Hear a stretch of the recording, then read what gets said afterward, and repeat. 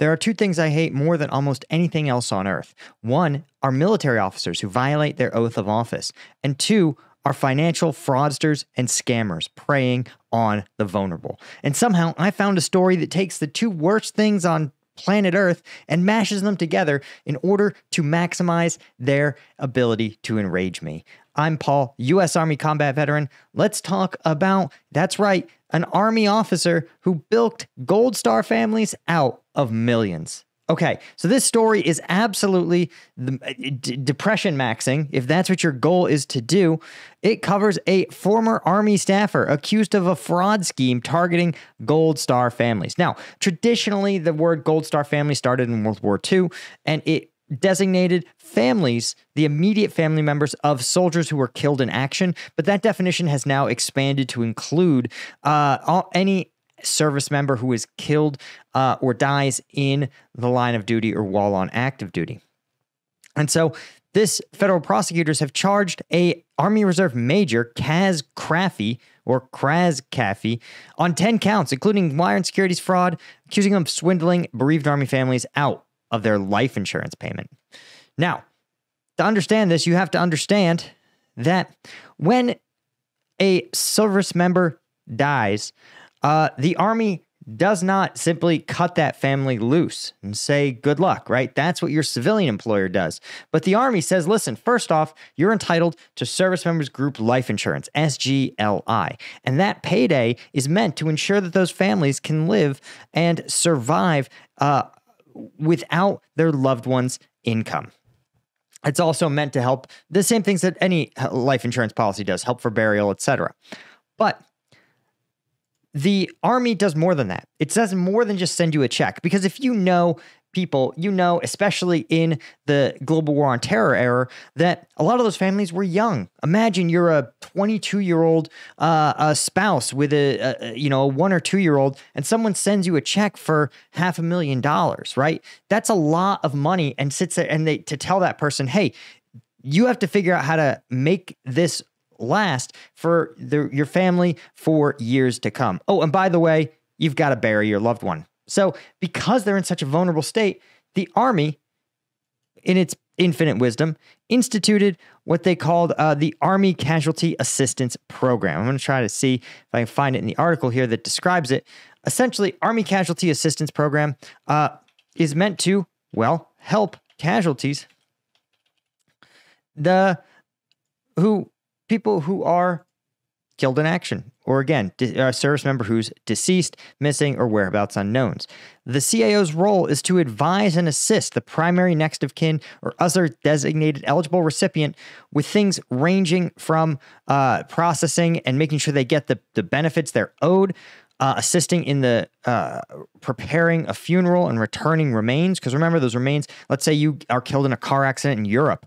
Now, you have to have that grieving family figure out how to do an international repatriation. Yikes. Also making sure that they get all the benefits they're entitled to, right? Including there's many benefits that are reserved for the kids of Gold Star families, spouses, right? Entitlements, benefits counseling, military funeral honors, coordinating with the military base to ensure that there's a military honor at the funeral, and of course, training subordinate casualty notification officers. Those are the people who, in all the movies, knock on the doors. So the Army Casualty Assistance Program has some pretty important functions.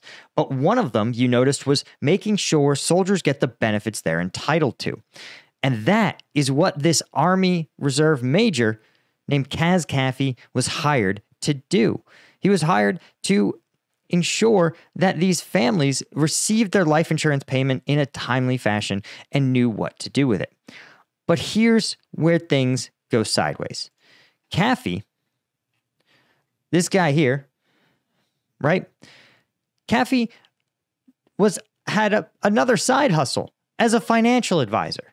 The problem is that in his capacity with the Casualty Assistance Office, he was prohibited. The Army says, listen, we're the government. We can't recommend any financial service. We can't recommend any financial investment, right? It's like the SEC. Imagine if the SEC had a press conference and was like, 8 fat bags into Bed Bath & Beyond, you nerds, right? That would get them sued Because who are they to say one investment is better than another? The only things that they can say is that these investments are fraudulent or misrepresented themselves or misfiled, right? They're regulators. They're not investment professionals. But Caffey, or Craffey, he was by day Army casualty assistance who would just say, hey, let me make sure you get your life insurance payment. And then by night, he was, as Caffey, a financial advisor. So Caffey goes, and when these families come to him, having lost a loved one, Caffey would say, man, wow, you've got a big old payment coming to you. You should invest some of it. And in fact, I know a guy. That guy is me. And here's the thing. Craffey would sit there and he would have these Gold Star families, when they signed the paperwork to receive their life insurance payout, he would slide his own financial firm's paperwork inside, right next to the Army's official paperwork. So those families would sit there and go, I thought I was doing something that the Army required me to do because an Army official told me, an Army officer told me these things. But unbeknownst to the Army, Caffey was working with two different financial investment firms and encouraged beneficiaries to invest their survivor benefits in accounts he managed. So, what did Caffey do? Right? Because, he maybe is a savvy financial advisor. Maybe he's going to make sure these families, he just wants the best for them. And he's the best. Well, from 2018 to 2022, Caffey obtained nearly $10 million from Gold Star families in accounts he privately managed, according to the Justice Department. Now, here's where your sus meter should start to rise, right? First off, it says that he earned $1.4 million in commissions from executing trades without the family's authorization. You may notice that if you got $10 million and you've pulled out $1.4 million in commission, that means you're having 15% management fees, which is bananas. To give you a perspective, if you were to take one of the most popular ETFs, right? This is an exchange traded fund that simply takes, the aggregate of the S&P 500, right? And you were to just put it in the good old SPY.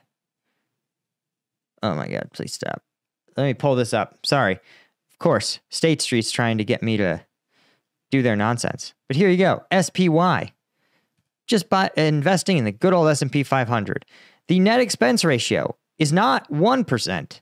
It's not 1/10 of 1%. It is 9/500ths of a percent. It's 9.5 hundredths of a percent. That's what typical management fees are. So to give you an idea, right? And if you're a hedge fund manager, if you are the elite of the elite, one of the best in the world, you might be entitled to like 2% of assets under management. So Caffey's out there charging 7 times what an elite hedge fund manager would charge, and something on the order of, 100 to 150 times what the good old S&P 500 trade charges. But again, if you deliver returns, good on you. But he didn't. Those accounts lost $3.7 million. He lost 37 cents of every dollar that those families gave him. So the level of dirtbaggery is just absolutely unbelievable. Now we're going to talk about just how and what investments this savvy hero made. But first, of course, if you're looking to invest your time and energy into something that's going to offer a return, I would encourage you, as your caffeine advisor, don't meme stock your way into some shitty energy drink loaded with caffeine, right? I get it. The packaging looks cool. Energy drinks have dope packaging. But why not consider the better alternative, Strike Gum? This is the This is the S&P 500 of caffeine. Why? Because this pack has 90 milligrams of caffeine in every piece. That means this has the caffeine of 5 energy drinks. But unlike a Red Bull or an Amp Energy, it has no sugar. So there's no sugar crash. You can go to strikegum.com and get your investment today. It's not investment advice. I'm kidding. This is a parody. But this is an actual awesome energy drink alternative. It's not an investment. It's not going to grow in value. But what it will do is give you the caffeine you need to get shit done. And again, the 5-pack is going to give you the equivalent of 25 energy drinks. That would cost you, what, $125 at the gas station now? And you can get it for $25. Strikegum.com. Check it out. Link is in the description, as always. So, even Caffey admitted, this is actually the press release from the Justice Department when they charged this guy, right? And he admitted that he took advantage. He pled guilty. He said he took advantage of his role as an Army financial counselor to prey upon the families of fallen service members in their most vulnerable moment using lies and deception. Right? Craffy. This guy switches his name up all the time. There's probably more scams that he was running that weren't even talked about because there's something weird about this dude's name. He's Kaz Caffey, Kraz Craffy, Kaz Craffy, Kraz Caffey. Craffy disgraced his position, entrusted care for our nation's military families, took advantage of them in a time of grief. And from November 2017 to January 2023, so pretty recently, he was a civilian in the U.S. Army working as a financial counselor for the Casualty Assistance Office and was providing general financial education to surviving beneficiaries. But he was prohibited from offering any personal opinions regarding the beneficiary's benefits decisions, like where to invest it. And he acknowledged he was not permitted to participate personally in any government matter in which he had an outside financial interest. Yikes. And without telling the Army, Craffy maintained outside employment with 2 separate financial advisory firms. Now, what did he invest in? Well, it took me a little bit of digging, but Caffey was a Wall Street bets guru. That's right. This idiot invested in every dumbass meme investment you possibly can. In this podcast, they say, number 4, he engaged in what they're calling concentration and lack of diversification, which is kind of the same thing. He invested in securities. Bitcoin is a commodity. I'm already not loving this guy, but instruments like Bitcoin, AMC, GameStop. The whole meme stock world exists out there, and Caffey was loving it. But it is highly speculative. And again, this wasn't money that he could YOLO. This was meant to ensure families who didn't have, in a lot of cases, their primary wage earner. Their primary income was gone, and he YOLO'd it into GameStop. Lads, and let's see, here's what should depress you. Is that, again, maybe he got into GameStop in 2018, 2017, but if he YOLO'd it in 2021, by the time it got to 2023, guys, it was trading at about half of what it did. So the fact that he only lost a third of their money is almost impressive. It's not impressive because, again, I want to point out that if he had done the good old S&P 500, you can see he would have gotten in at 278 and it would have doubled if he had just not done anything. He literally put in more effort to get a worse result. Classic. Same thing with BTC. He had buying Bitcoin. You can see that if he bought in 2021 during the meme stock craze like an idiot, that at best, if he got out, they said he stopped in January 2023, which would put him right here, guys.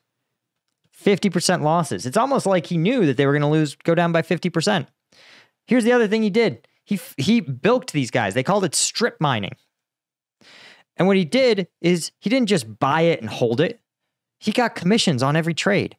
And so he would run trades and trades and trades. He'd sell and buy and sell and buy and sell and buy, earning a commission every time without even telling the families he was doing it. So again, this is This is obviously a violation of this dude's oath of office. This is also, but the real failure here is the Army. How did nobody in the Army figure out that this was happening? How did no one in the military sit down and say, yo, none of these Gold Star families mentioned to anyone else that they were invested with an Army casualty assistance officer, the person who had filled out the paperwork to get the money? The fact that the Army allowed this to go on for 5+ years is absolutely insane. And again, a testament to the fact that the bureaucracy itself, it just is so hard to navigate. It's hard to navigate if you have a clear mind and clear eyes, and it's so much harder if you're grieving. And it's just truly an awesome sign of just the level of brokenness. And I'm just going to add my own commentary here. In my entire life, of everyone I've ever known, I would just say that none have had a financial advisor where I've said, this person has your best interests at heart. One time, I think my in-laws had a good financial advisor, set him up. I think he did the right thing for him. But even that could just be an accident. It just so happens that the product he might have been selling was exactly the product they needed. So he maybe did right by them by total accident. But to me, this is like emblematic of the disaster that is like the financial advisoring industry. I can tell you, I had my retirement financial advisor, and the dude was absolutely terrible. Like, his trading decisions made no sense. I expressed some preferences for how I wanted things to invest in. It was just absolutely preposterous. And again, when you put in all this effort and all these trades and do all this stuff for the same outcome as just buying the S&P 500, buying an ETF and setting it and forgetting it, you really wonder what these guys are doing if they're not all scammers. Anyway, guys, that's all I had. Huge thank you to the Colonel tier members of CombatVetNews.com, particularly James Sterling, Steve Moran, Doug Beck, Alan Knutson, Bastian Himmerling, Yanko, George F. Dale McCombs, as well as our Lieutenant tier members. I could not do this without you guys. I appreciate you so much, and I'll see you guys in the next one. Cheers.